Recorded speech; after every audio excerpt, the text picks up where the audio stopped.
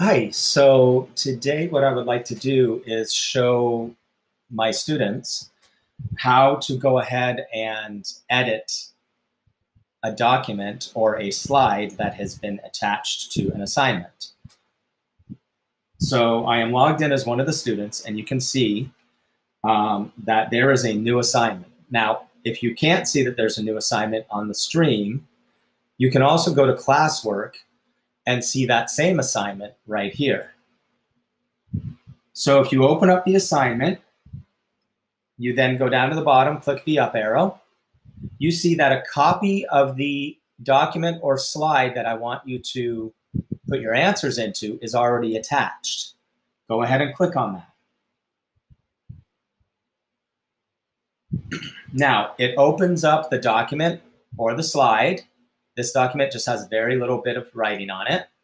Now, what you need to do is to go to the square with the little arrow, click on that, and then what it'll do is it will open up either Google Docs or Google Slides, depending on what kind of document it is, what kind of assignment it is. And then down here, it'll bring it up. Down here, when you're ready to start typing on it, you hit the little pencil and you place your cursor wherever you want to begin, and then you can start typing.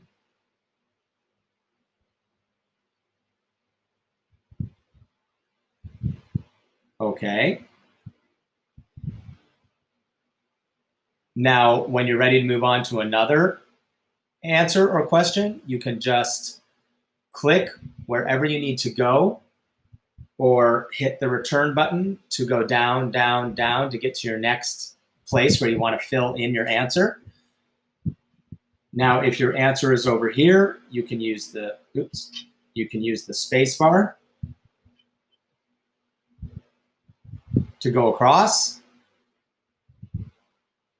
Okay, so hopefully this will, and then when you're done with it, this automatically saves to your Google Docs and also my Google Classroom assignment. So once you're done, double click your home key, go back to Google Classroom. You can hit the little X, and notice we come back to this. Now this document right here is the one you've edited. Now some of you may also have a document that says PDF document, and that's okay too. What you would then do is hit turn in. And then once you turn it in,